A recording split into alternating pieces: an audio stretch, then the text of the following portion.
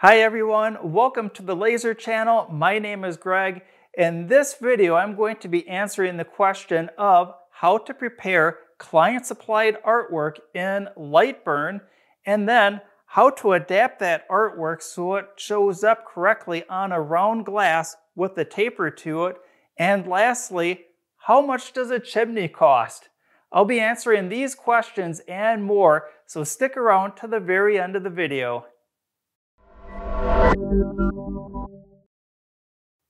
Welcome back. Thanks for joining me for yet another video on the Laser channel. Once we have all of the artwork prepped for this glass, we'll be heading over to the CO2 laser machine that I have just outside of the frame. But first, let's take a look at the client supplied artwork that they would like engraved on this glass. For that, we'll head into Lightburn right away. Inside Lightburn, I have the first of two images that'll be going on the glass.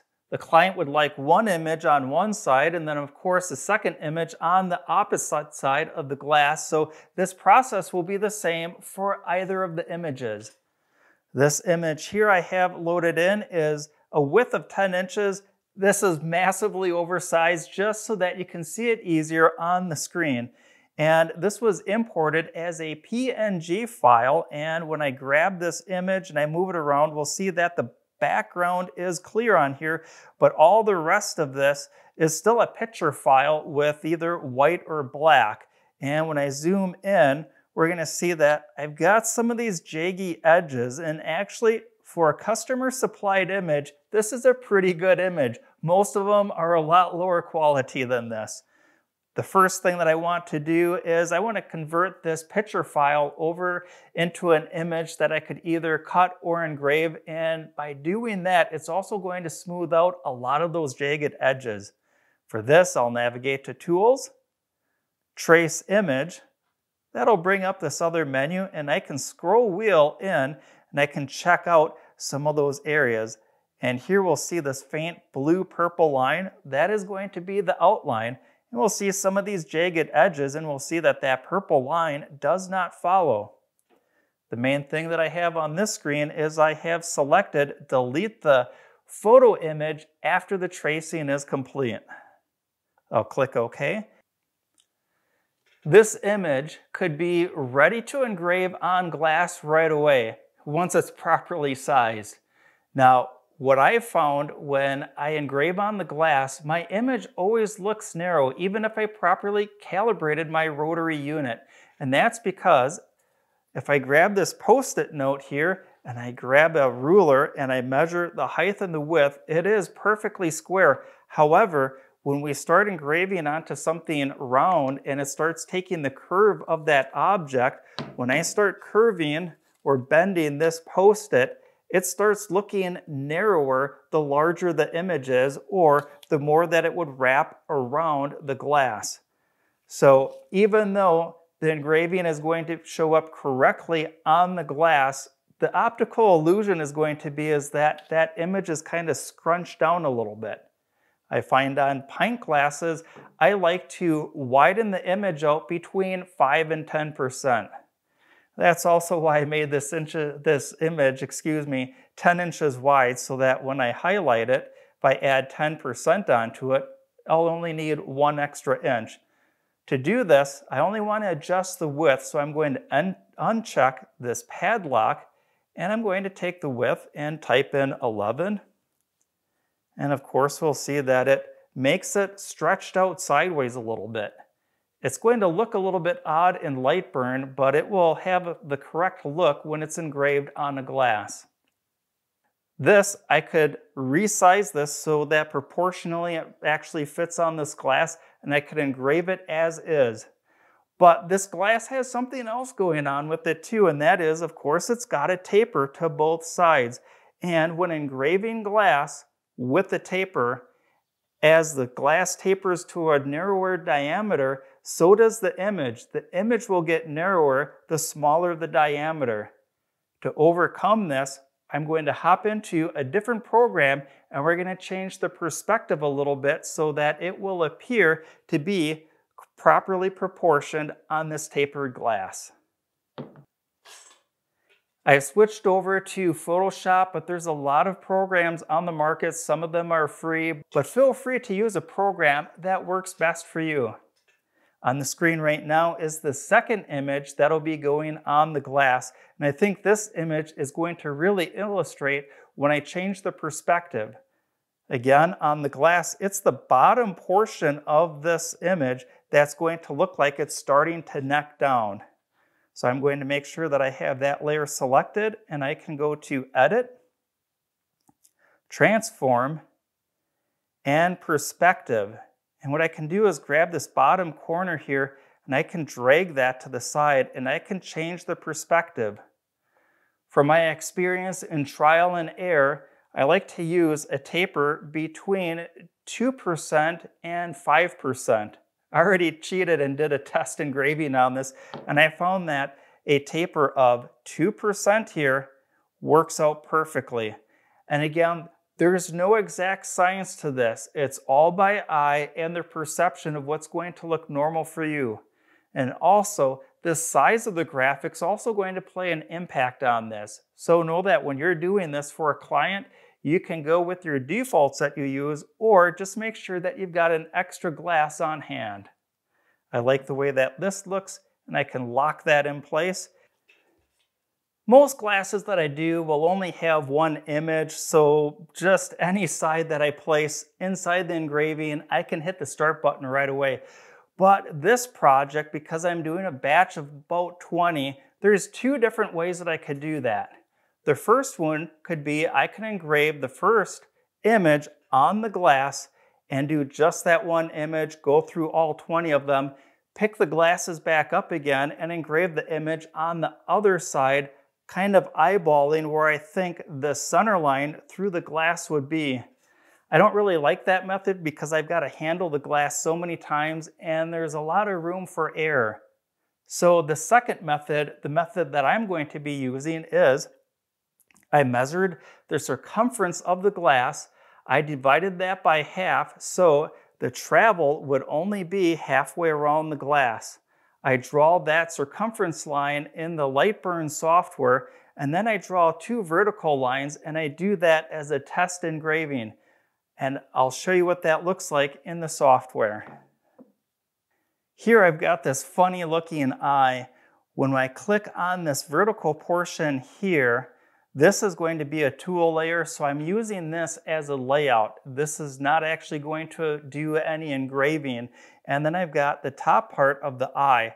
Now I have it tilted like that because this side is going to be the opening of the glass. So that orange tool line is going to be that half circumference, and then the two black lines should be the opposite marks.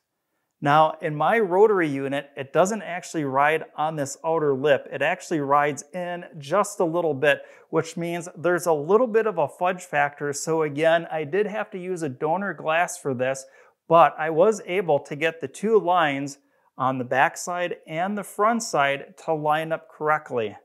Once I have that, I can delete these two lines here, the top one and the bottom, leaving this tool line, and I will import my graphics and I will place those, the center of that graphic on the very ends of that. And that way I will be assured that the two images will be exactly opposite of one another. Here's what that looks like. Again, when I zoom in, we'll see that when I highlight this top object, this image, it is directly in the center here on top of that endpoint. And when I zoom into the bottom here, and I click on this image, we'll see that it is at the very endpoint of this orange tool line. Next, I'm going to head over to the CO2 laser machine. I'm going to show you the setup that I have, but not so much the settings that I'm using for the speed and power. And that's because in CO2 lasers, there's a large variation of the quality of the laser tube, the power supply going to that laser tube, the mirrors, how clean the mirrors are, what types of mirrors you have. The list goes on and on. So it's really one of those things. You'll have to find the settings that work for your particular machine that you're using. Here's a quick look at my CO2 laser setup. I've got it on this nice cart that I made. I put some nice caster wheels on the bottom here that swivel, and this allows me to easily move this around the shop, rotate it around to the back for any maintenance that I may need to do. The chiller that I'm running is an S&A CW5200, and this chiller is equipped with intelligent management, which means it will measure the air temperature and the humidity, calculate the dew point, and it will not allow the water lines or the laser tube to get condensation on them, which is a really bad thing. On top of the chiller unit, I have this piece of shelving, and this is a nice work platform for my laptop computer, which is connected with a USB cable, and that goes to the connection right here on my laser machine, and that cable has been working perfectly. When I move around and we take a look at the rotary unit in here, this is a very nice rotary unit. I just make sure that all of the hand knobs are properly adjusted for the height and the width. Here's a nice close-up of that bubble level. We'll see that it's crowding the line on the right just a little bit, and that's because when I take this bubble level and I put it up on the gantry crane, it too is crowding to the right just a little bit. So what I see a lot of people doing when they put a bubble level on their work is they're just checking that level against, I call it earth level. And what you really need to do is make sure that the glass is level with your machine frame. So my machine frame is tilted just a little bit. For me, that's okay. Here's a quick look at my light burn settings. Again, the settings for the engraving are going to vary depending on your particular machine and your setup. This all looks good. I have the focus set, my chiller's on, and I'm ready to hit the start button.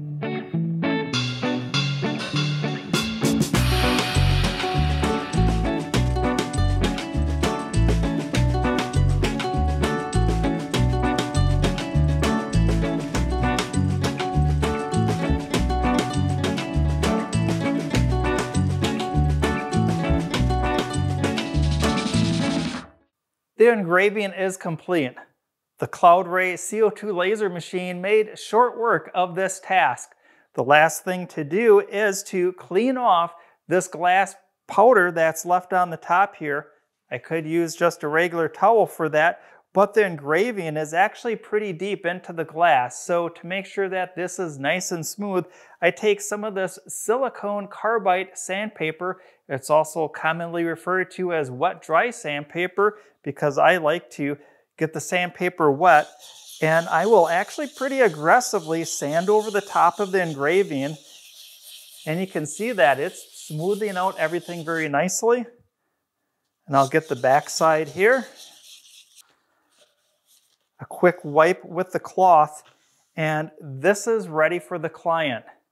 Looking straight down, I'll see that I've got the center line of the first image here and the center line of the second image there, and we'll see that those two are exactly opposite from one another. So that turned out great, and we'll take a close-up look of these to check out the perspective to see if they look normal on a tapered round object.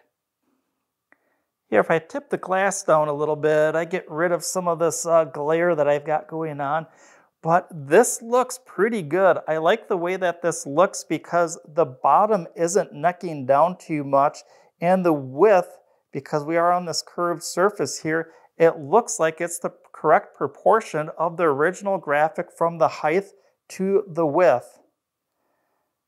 When I flip this around to the other side here, of course, this is supposed to face the other direction, and I'll get that fixed on the next one. But we'll see that even though normally this graphic would taper down, it looks like it's going straight down, and that's the look that I was trying to achieve. A couple minor adjustments, and I'll be ready to start this production on the glass. So, yep, I even show you the mistakes of having the mirrored output on my machine when it shouldn't do that. So if you're running across little things when you make projects at home, I want you to know that you're not the only ones that make little minor adjustments to things as you're working on a project. In this video, I was able to answer the question of how to prepare an image using the Lightburn software, and then my method for adjusting the shape of the image so that it looks a little bit more normal when it's on a curved and tapered glass. And lastly, how much does a chimney cost? Nothing. It's on the house. Until next time, learn, create, and share.